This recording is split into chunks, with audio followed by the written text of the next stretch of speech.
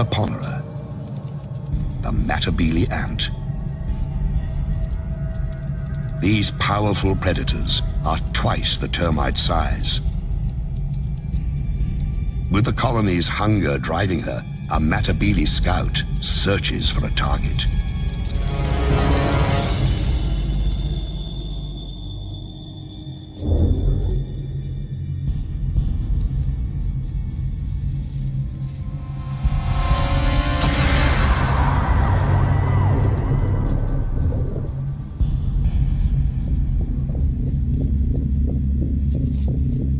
The termites know that shadow and what it means. War is coming. Soon.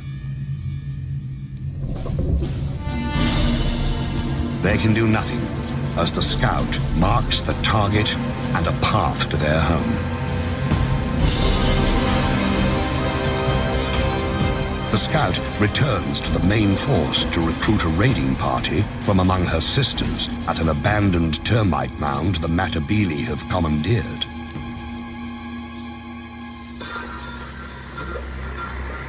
With a jolt of pheromones, the chemical message travels among the warriors.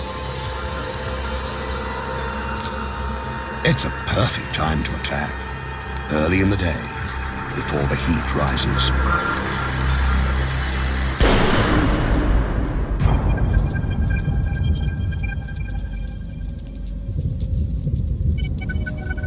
Matabele move out with the ominous, deliberate pace of a Roman legion.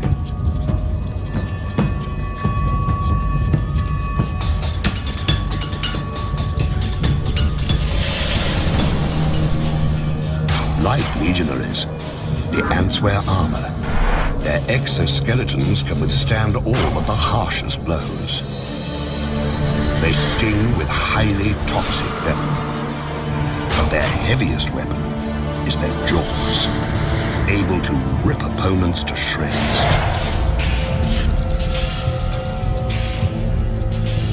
A raiding force can consist of 600 ants.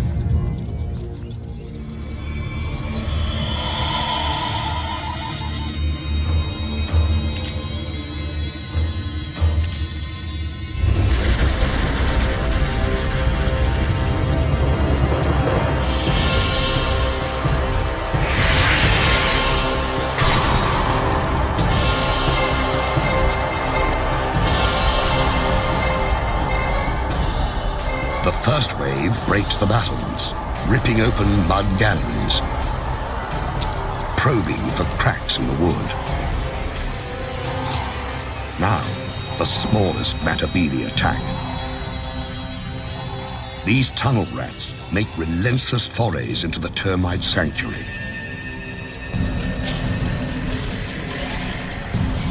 Heavier troops, some more than 2.5 centimeters long, line up for the grisly harvest. It's the devil's buffet. All you can kill, all you can carry.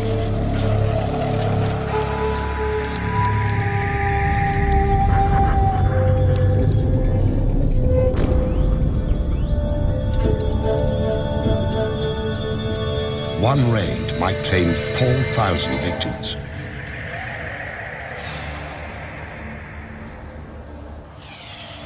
When the Matabele have all the dead termites they can manage, they head home. In a single day, a Matabele colony might send out 3 or 4 such forces.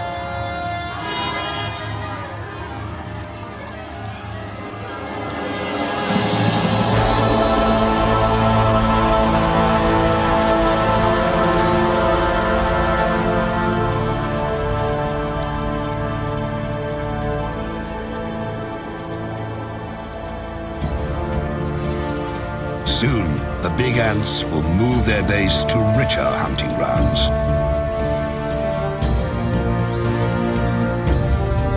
But today, their young will feast like kings, fattened on the spoils of war.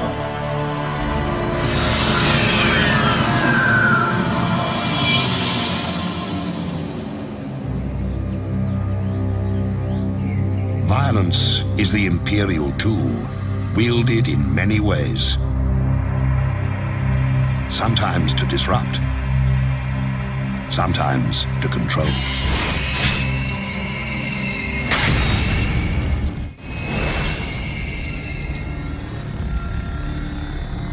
A queen can seize power with the victory of each individual soldier, or by overwhelming force. Some empires grow so large, they send everything fleeing before them.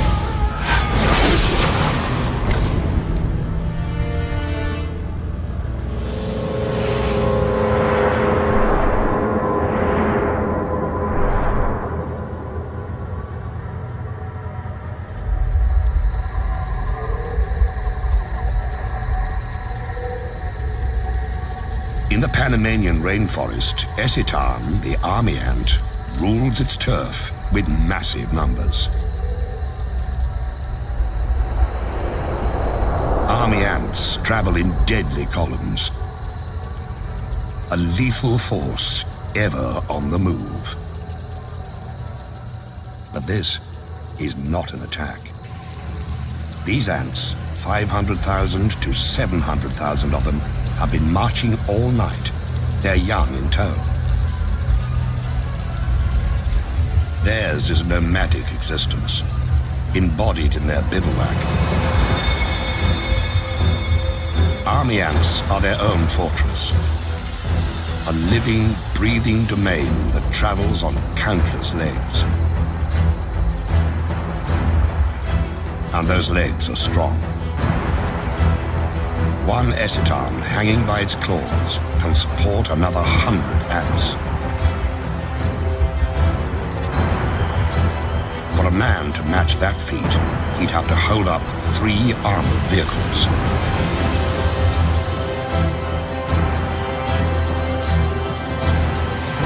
Deep in the recesses of this mass of ants are hidden 200,000 unhatched young, and the Eciton queen. She lays eggs by the million, keeping the colony alive and forcing it to find sustenance.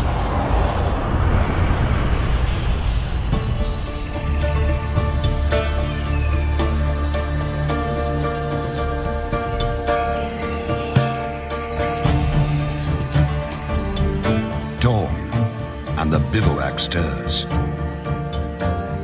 After a night of stillness, the colony must feed. The meter-long mass of legs and feelers rouses itself into action.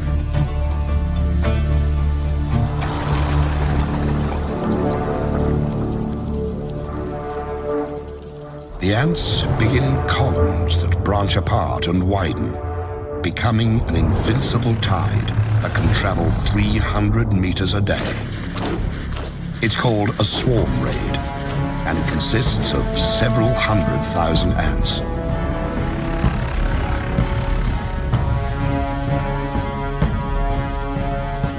The ants move in a deadly wave, 15 meters across, driving all before them.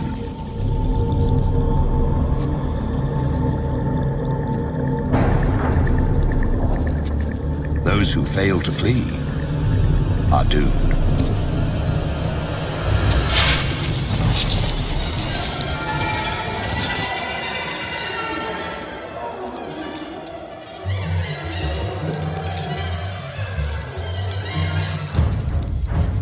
Whatever army ants can catch, they consume.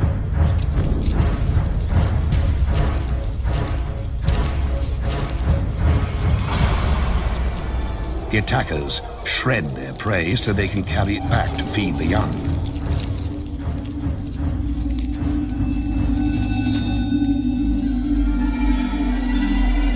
Army ants even overpower the land.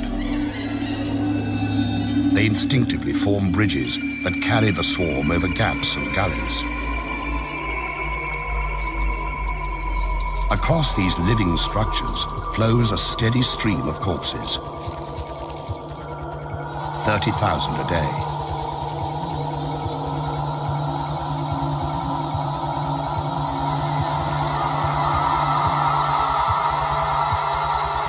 Army ants have enemies.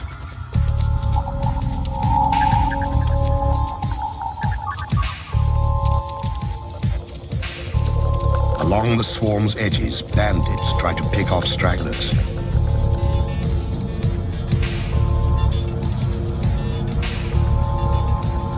Paratrachina, or crazy ants, are the anarchists of the forest. Small, but highly organized, they are willing to do anything to grab a meal. Infiltrate, attack, abscond, whatever it takes.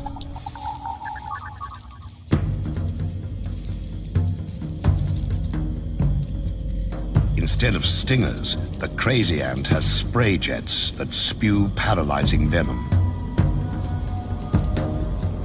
It lets the cruel little soldiers take down much larger opponents.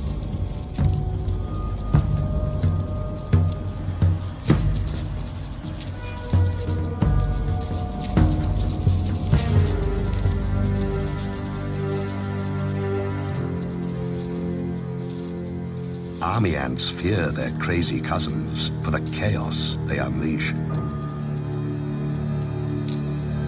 The bigger insects have to fight for their lives against the anarchist throngs. At first, the crazy ant's venom stuns the army ants.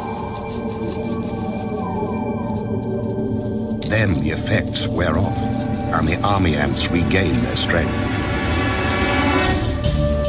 They handily escape the tiny pirates and return to the business of the raid.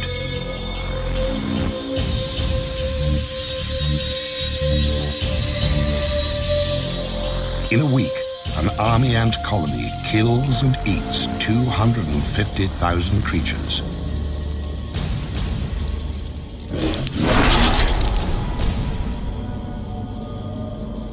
Ravaging the landscape, army ants shred its sense of order. In another kingdom, the ruler maintains control by any means necessary, even torture.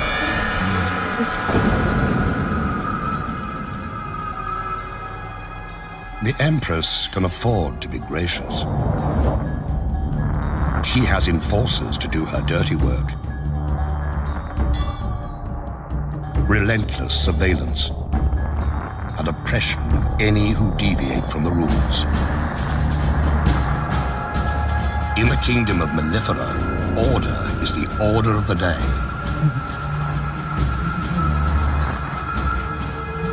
Every day. Mellifera, European honeybees, seem to lead a sweet existence, gathering pollen and turning it into gold.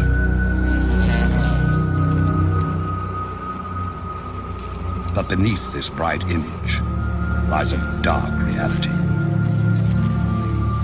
The colony exists to serve the queen, who lays the eggs that become the workers, who maintain the hive, and the warriors who defend it. Below the queen ranks the colony's young, its future.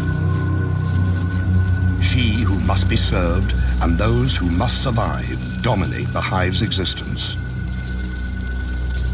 But if something didn't keep the hive's inhabitants in line, bee society would fall apart.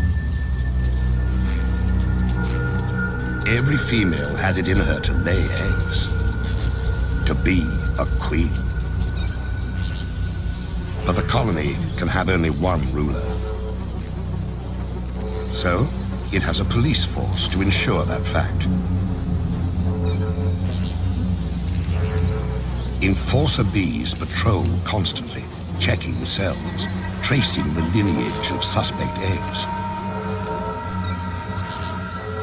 making sure the guard bees stay on their fuzzy toes.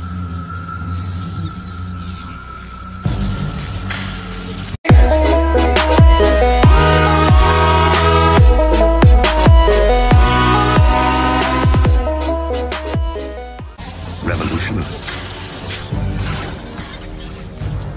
And in the hive, It takes very little to cross that line. All a rebellious female needs to do is lay an egg. By the regulations of the mellifera police state, that's a crime.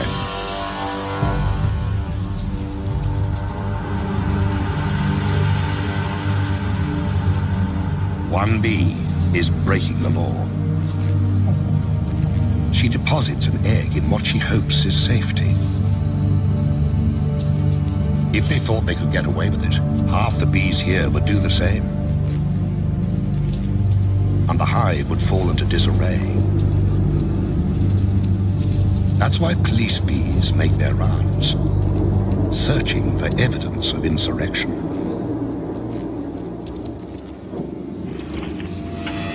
And they find it.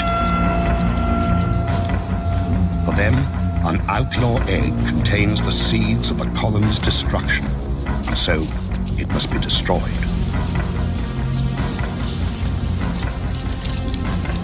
And to drive the lesson home, they brutalize the offender, keeping the hive safe and the queen's position secure.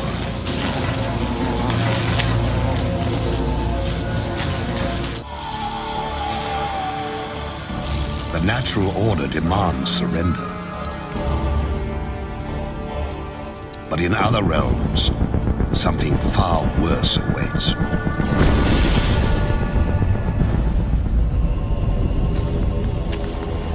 In the imperial domain, it is not enough to rule. Others also must serve.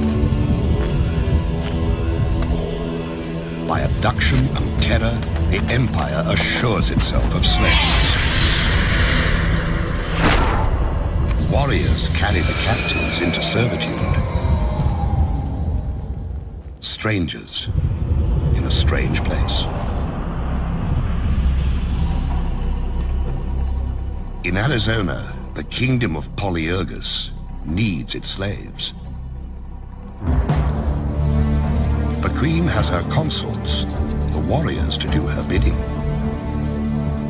All of these live royally, thanks to a servile class. Polyergus, the slave raider ant, requires slaves because the species has grown so specialized it cannot care for itself. Massive mandibles, perfect for killing, have little use off the battlefield. So this kingdom has two societies: those who reign and those who serve. The servant ants, dwarfed by their masters, are of the species Formica. They forage for food, raise the royal young, minister to the queen's every need and those of her workers. Born into bondage, they will die slaves. But this kingdom has woes. Its Formica slaves are dying of old age. It's time for the slave-raiding Polyergus to do what they do best: kill and plunder.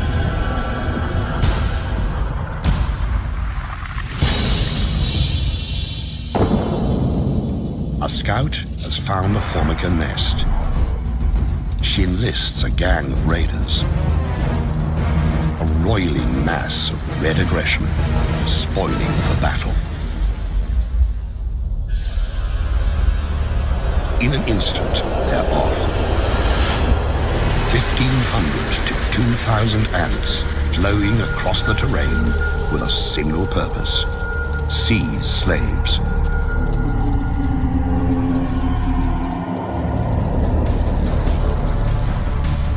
Streaming into the Formica nest, the Polyergus raiders unleash hell.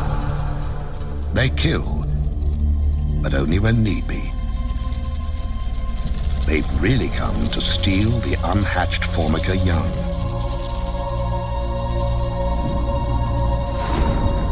In a chilling display of single-minded oppression, polyergus raiders blow past the startled formica to grab as many pupae as they can. It's not unusual for raiders to carry off 500 to 800 new slaves, decimating a colony.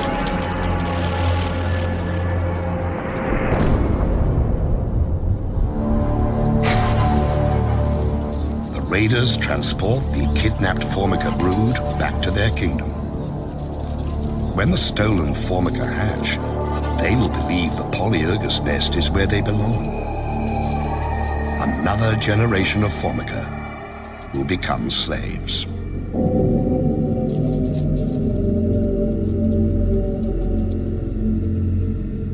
At the wrecked formica nest, the queen roams amid the ruins, her offspring abducted and enslaved. She has been spared, but in other realms, innocents suffer unspeakable horrors.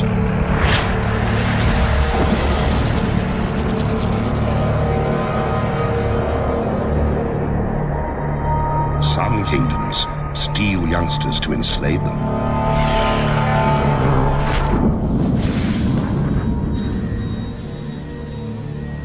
Others take no prisoners, slaughtering the defenseless to feed their own young. Winged horror has a name.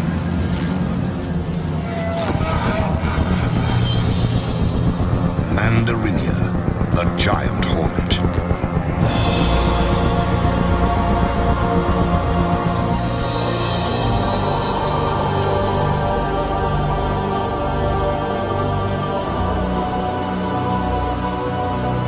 Their reach extends across Japan. Their empire reigns in dark, secluded places.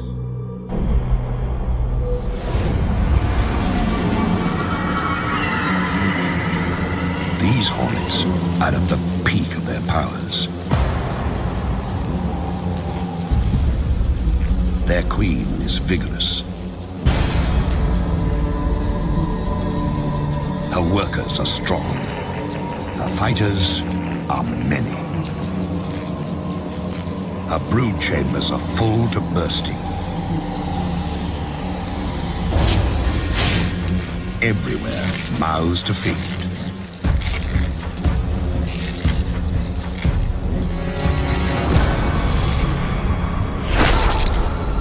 Countless larvae signal their relentless hunger by scratching at the walls of their cells. The grating drives the adult hornets into action.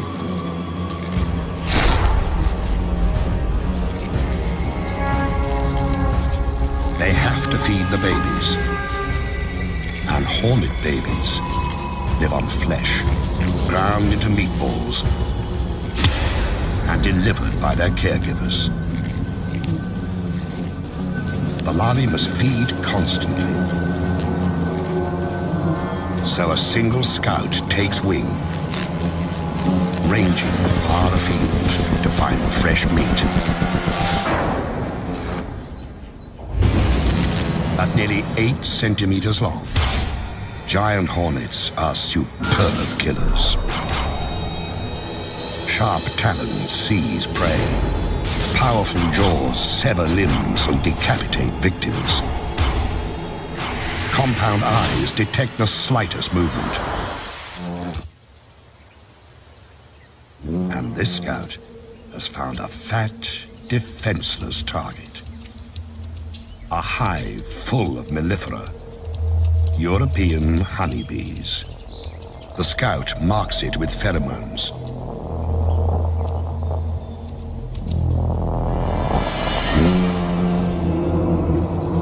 These bees aren't native to Japan. They arrived during the last century, imported because they produce more honey and are less combative. Because the alien bees didn't evolve with the giant hornets, they have no way to fight an attack.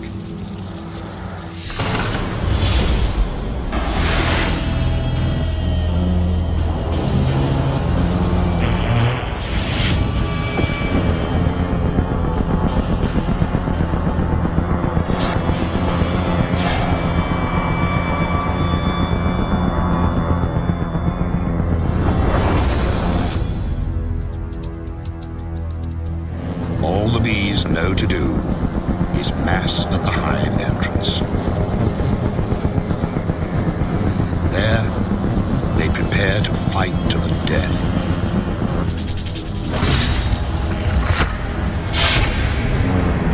The hornets are 5 times the honeybee's size, and many times more willing to kill. In the stillness, fierce wings and fearsome odds.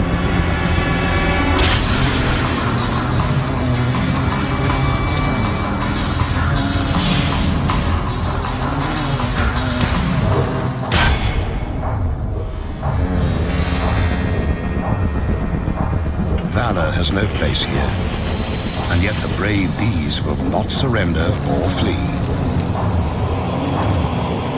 They will kill a hornet or 2, but what is one dead hornet when so many live? Reveling as they do in the deaths of bees by the thousand.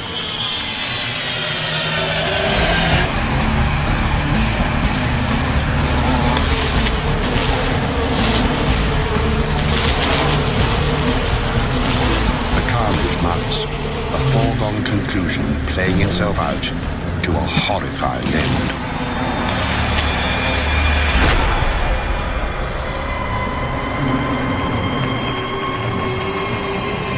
In only hours, 20 or 30 hornets can wipe out a hive of 30,000 bees.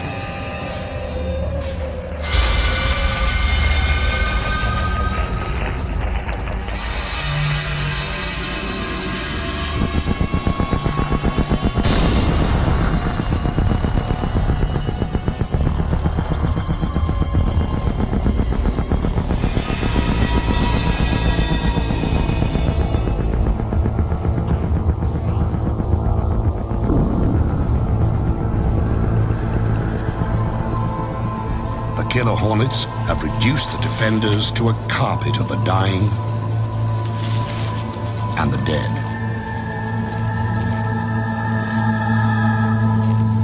Now, they can rob at their leisure, sometimes for days. This bee colony is doomed. The victims left to rot. The raiders gorge on honey,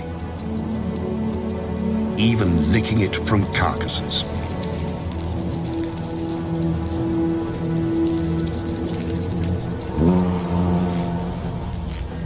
The unborn bees will be chewed into protein paste and fed to the hornet young.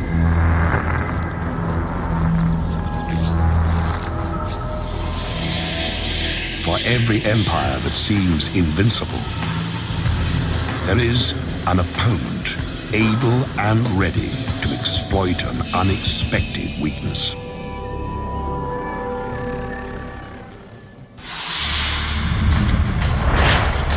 Empires attack,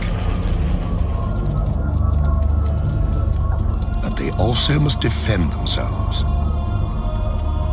No matter how strong the fortress, the best defense is knowing your enemy.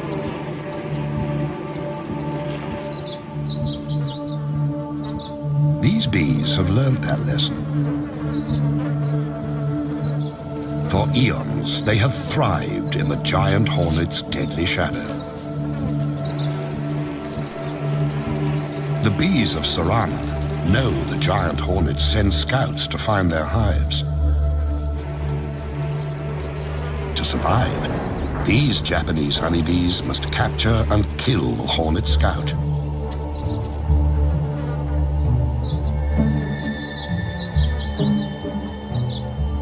And to do that, they have a secret weapon.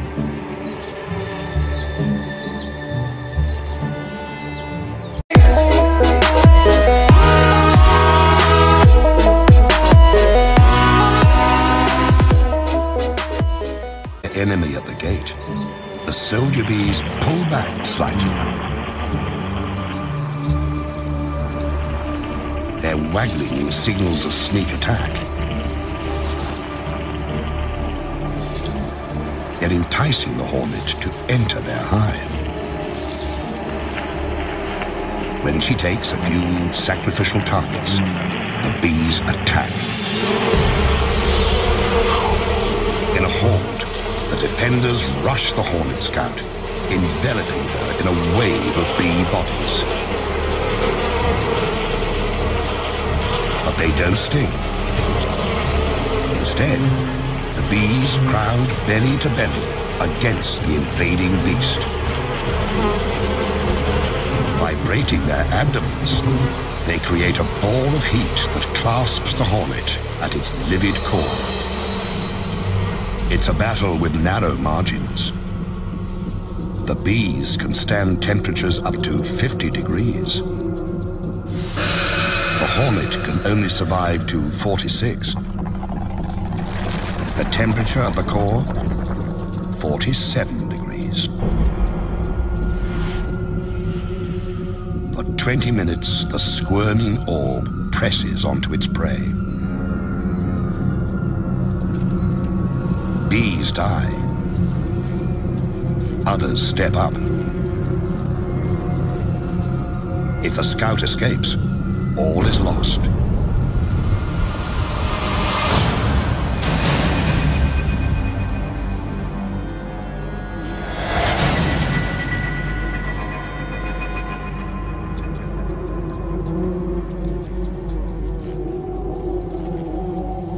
Finally, the flailing and gnashing cease. This hornet won't reveal the secret of their hive's location. The bees have paid a price, but they've saved their home.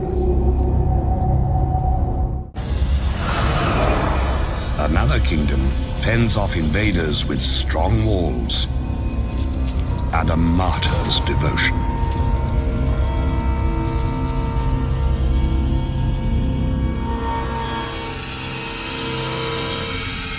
In the land of Macrotermes, jousting for territory and resources never relents. An imposing citadel harbors a colony of African termites. Inside, a labyrinth of narrow passageways and bulkheads designed to thwart invaders.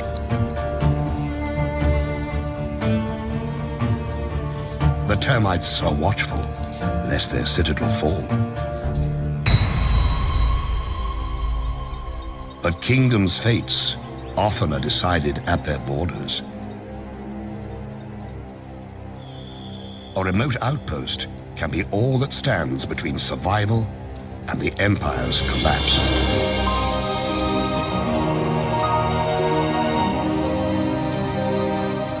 Outside the protective walls, foragers collect and transfer food back to the queen and her charges. They also watch for invaders. A Matabele scout appears. With their heads, termites send a subterranean alarm that ripples through the outpost.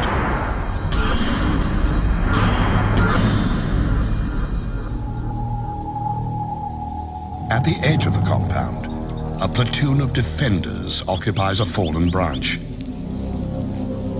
These soldier termites are strong and agile, prepared to give the last full measure. Few of their kind grow this large and strong. Their jaws can cut through human flesh.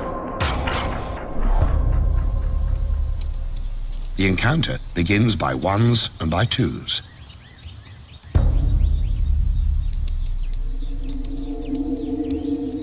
A raider infiltrates. A sentry patrols.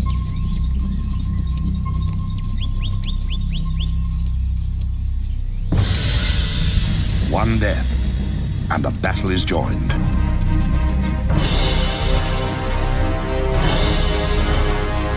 The ants stream forward, attacking with no mercy.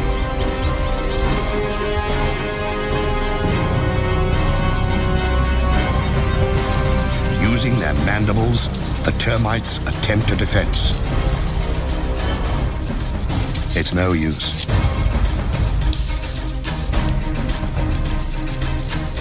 Some seek shelter,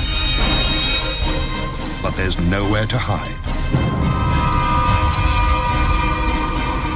Even the formidable termite guards are no match for the raiders' venomous stings, which destroy the termite's nervous system.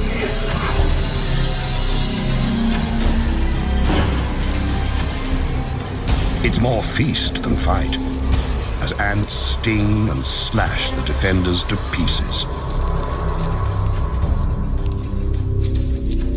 But the warriors who fall here do not die in vain. They stand against the Matabele tide, while their comrades in the galleries organize a last-ditch defense.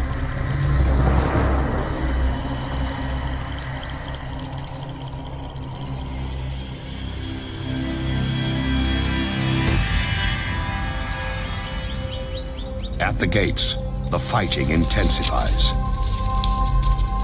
It's a classic tactic. Against superior forces, seize and hold the narrow passage.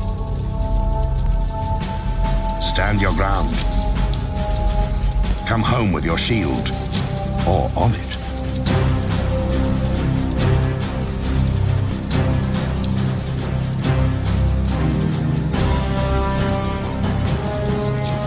The termite soldiers never relent. Sacrificing themselves, they buy precious time for defenders to seal off the embattled bunker.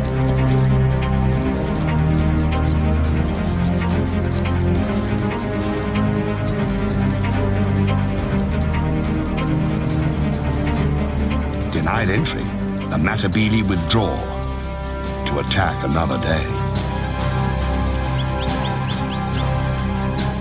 The termite colony is safe, but at a terrible cost. The departing ants carry off hundreds of termite corpses that will nourish the invaders.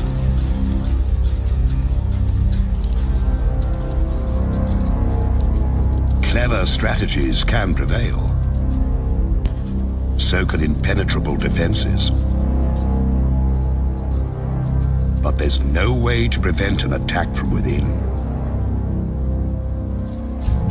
A kingdom's fate can turn in the blink of a treacherous eye.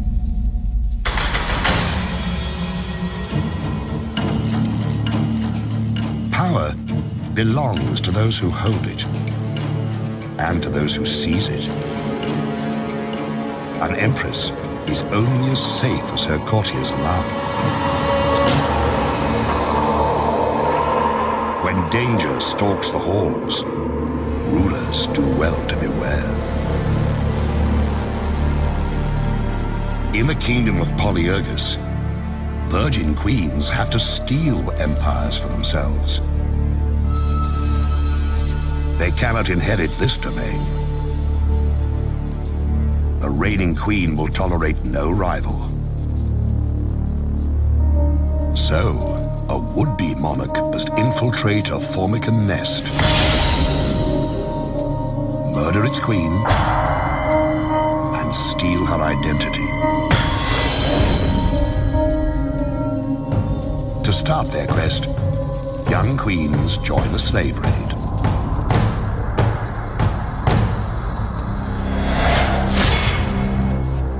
En route, they mate and shed their wings, a sign that they now bear the seeds of empire.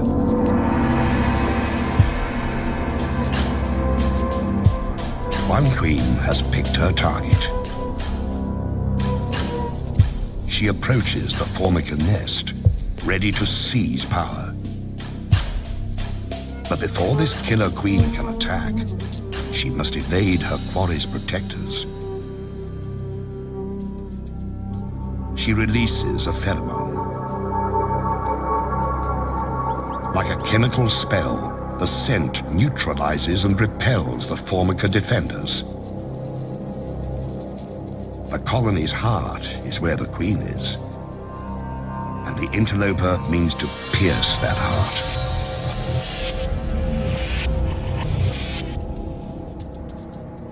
She's fixed on her mission. Assassinate the queen and take her place. The pretender's sickle-shaped mandibles have one brutal purpose. When she confronts her rival, there's no hesitation. She savages her prey. Not to eat her, but to steal her identity.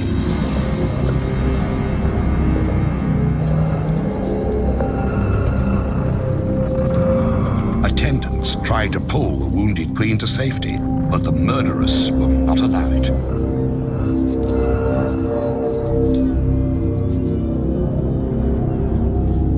She laps up her victim's blood and rolls in her spilled fluids, thoroughly absorbing the monarch's essence.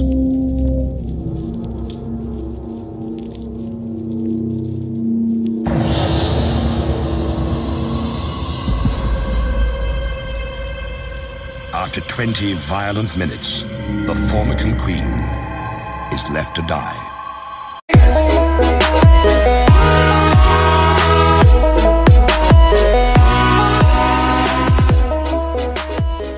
They sting with highly toxic venom, but their heaviest weapon is their jaws, able to rip opponents to shreds.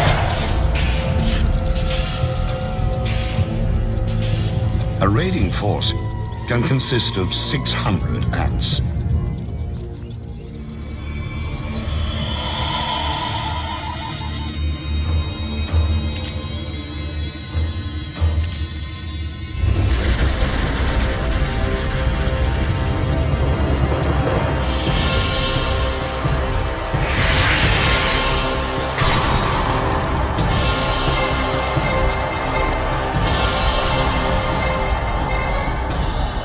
The first wave breaks the battlements, ripping open mud galleries, probing for cracks in the wood.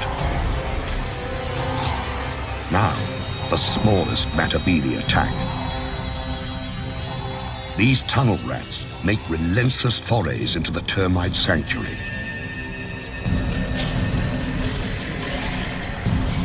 Heavier troops, some more than 2.5 centimeters long, line up for the grisly harvest. It's the devil's buffet. All you can kill, all you can carry.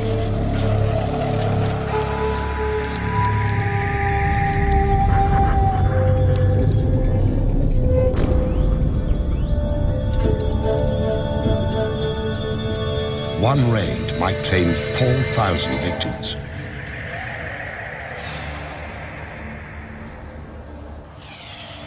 When the Matabili have all the dead termites they can manage, they head home. In a single day, a Matabili colony might send out 3 or 4 such forces.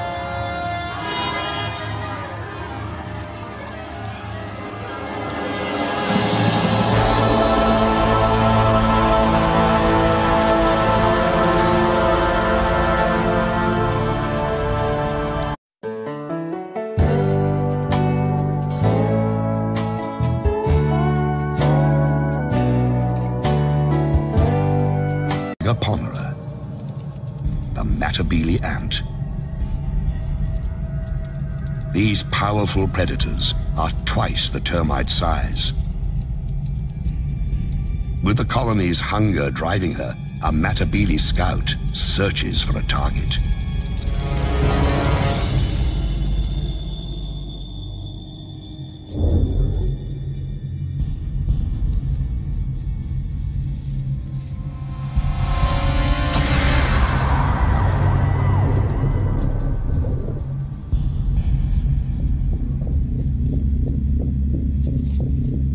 The termites know that shadow and what it means.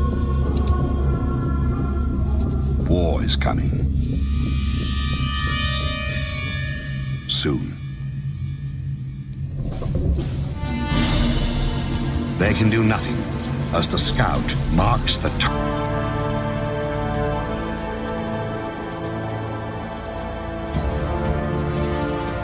Soon, the big ants will move their base to richer hunting grounds.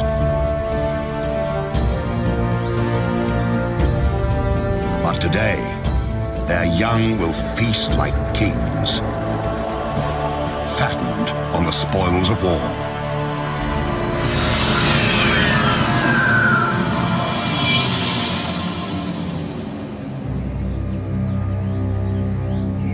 Violence is the imperial tool, wielded in many ways.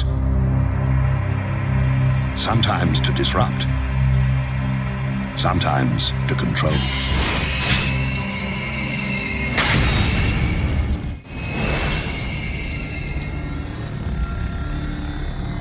A queen can seize power with the victory of each individual soldier, or by overwhelming force. Some empires grow so large, target and a path to their home. The scout returns to the main force to recruit a raiding party from among her sisters at an abandoned termite mound the Matabili have commandeered.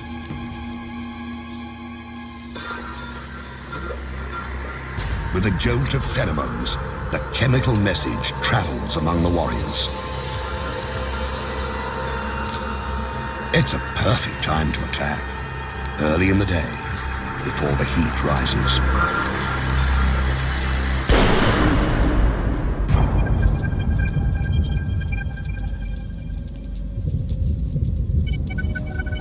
Matabili move out with the ominous, deliberate pace of a Roman legion.